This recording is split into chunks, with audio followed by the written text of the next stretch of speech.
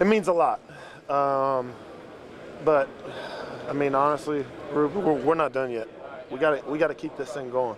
We got another game to play, and I think everyone in this locker room understands that.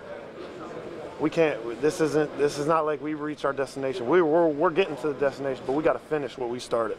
Did you ever wonder if you get to this point? You have a lot of ups and downs in your career here. Listen, I've always been a positive guy, always thinking positive, and the chemistry that we've had on this team this entire season has been absolutely phenomenal, and things been going our way, and guys have been just making plays when they need to make plays. That hasn't always been the case, though, during the last, during this stretch from 08 to now. I don't really care, because it's the case this year. Yeah. Let's go.